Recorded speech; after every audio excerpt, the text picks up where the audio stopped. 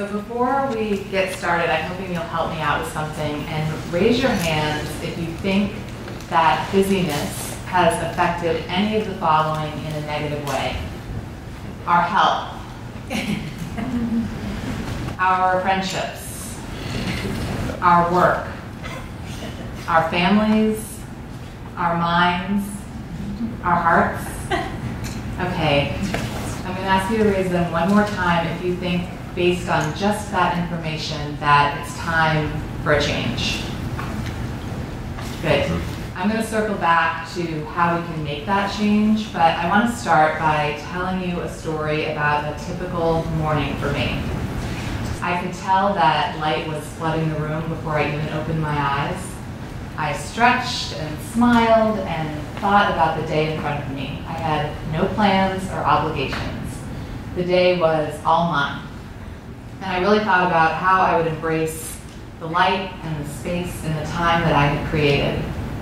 After another long stretch, I woke up slowly, got out of bed, had a glass of water, brushed my teeth, and I sat down with my journal and I wrote down all of the thoughts and words that had collected from the day before, kind of like scar tissue in my brain.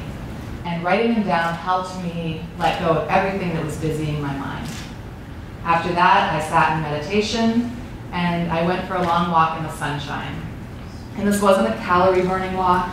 I wasn't counting my steps. It was a joy walk. I was stopping to notice beautiful things, appreciating new views, and once when I was sure that no one was looking, I closed my eyes, looked up at the sun, felt the warmth on my face, and I said a prayer. I said, please, fill me with light and grace. Energize me. Love me. So, what do you think about that? Do you think that sounds like a good morning? Yes. All right, you guys are way nicer than I would have been if you had told me about a morning like that a few years ago when I was in the throes of my busy addiction. I would have shook my head, rolled my eyes, and thought, lady, get a job. It's true. I would have acted like I was annoyed, but what I would have really been feeling is jealousy, because I didn't have time for those easy mornings that I craved. Instead, I woke up, coffeeed up, rushed out the door, rushed my daughter to school, rushed to work, rushed home, and then woke up again to do it all over again. I complained about my busyness, and I got completely high off it at the same time. I was a busy addict. I started to rethink my busy addiction when I was working for a fast-paced, high-stress publishing company in advertising sales. And I was driving my daughter home from school, and she was telling me about her day while I was checking my voicemail and returning calls. This is hard for me to admit out loud still, but she was used to talking to me while I was doing other things. By the time we got home, pulled in the driveway, I watched her get out of the car with her backpack, and it struck me that I didn't remember the drive home. And I didn't remember any of our conversation. So not only had I risked our lives driving home as distracted as I was, but I had ignored my daughter. I stayed in the car a little while longer, and tears pooled in my eyes as I thought about all of those afternoon rides home, all of the missed moments, and just that lack of connection that I had put on us. I thought I was working so hard because the job demanded it, because life demanded it, and because there was always something more to do. The wise and wonderful author and vulnerability researcher, Brene Brown, said in a Washington Post interview that what's expected of us and how well we can do it is beyond human scale. She said we work to numb out. I know I was working to numb out. The next morning I thought about how I had ignored my daughter in favor of my phone, and I vowed never to use my cell phone in the car again, ever. I decided that that would be the day that I started showing up, all the way up, for the people I love, and the day I unknowingly began my busy boycott. My clients didn't notice. my sales went up, and more importantly, my daughter came first, not just in my heart, but through my actions. So busyness didn't only come after my relationships, but it threatened my health as well. I was used to doing it all, but doing it all was exhausting, and eventually my body said, enough.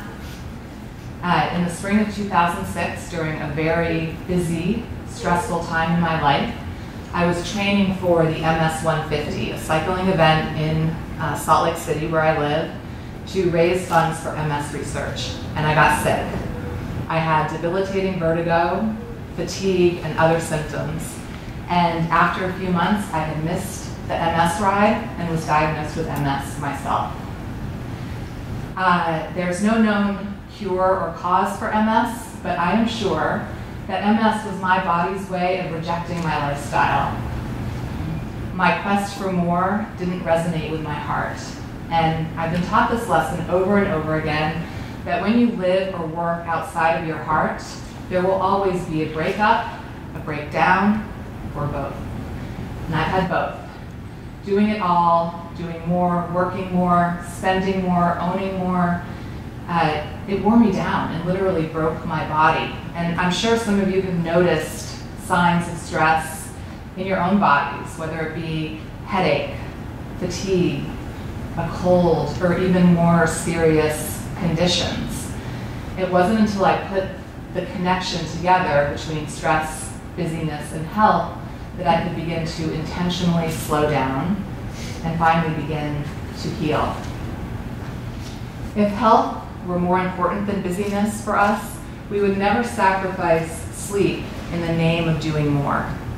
And if connection and relationships were more important, there'd never be a cell phone at the dinner table. I read about a working mom who organized her time so ruthlessly that when she was heating something up in the microwave, instead of punching in 100 for 1 minute or 200 for 2 minutes, she would punch in 111 for 222, because she said keying in the same number 3 times took less time. When we focus on fitting it all in instead of making room for what we really love, we forget to create a meaningful life. And instead of enjoying the gift we have right in front of us every day, it seems we insist on cramming our days and lives full of all the things. And when we have to juggle everything, we can't enjoy anything. So I think it's time that we stop numbing out and that we stop comparing our self-worth to how busy we are.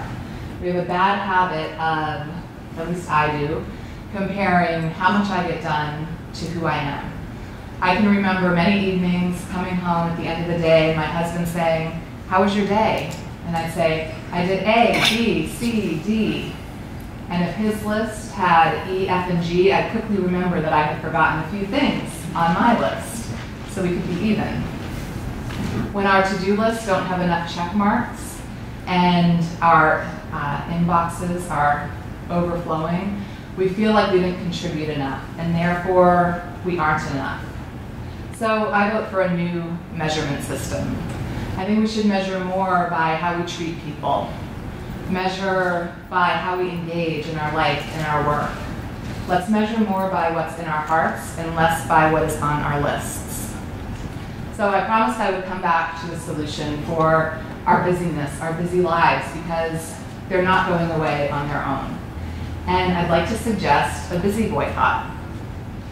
If the word boycott scares you, and you don't think you have time or you're too busy for a revolution right now, I'd like to suggest that if you ever want time for a life full of everything you love, that this is the time to revolt. So I have 3 simple steps that everyone can incorporate in their own way. It will look different for everyone. So number 1, let's stop talking about it.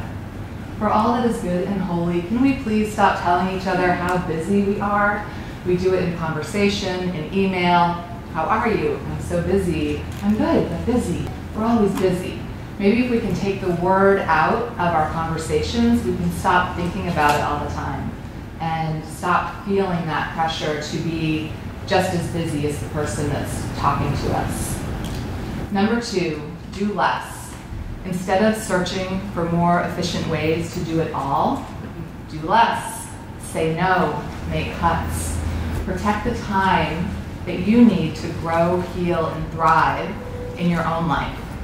And stop comparing your lists and your love and your life. And number 3 is my personal favorite. Linger more. Slow down and enjoy. A busy life says, hurry up, do more, you're falling behind. A slow one says, you can stop now. It's okay to be still and listen to your soul. There's no guilt in self-care, no shame in waking up slowly or in lingering. So linger and enjoy good food. Linger and enjoy wonderful conversation. Linger and notice beautiful views. Linger and fall in love. And then fall in love again. With more demands on our time, the advances in modern day technology, and our need to be seen and to contribute, the pressure is on to do more with less. But instead, I'd like to invite you to stage a busy boycott, join me, and be more with less. Thank you.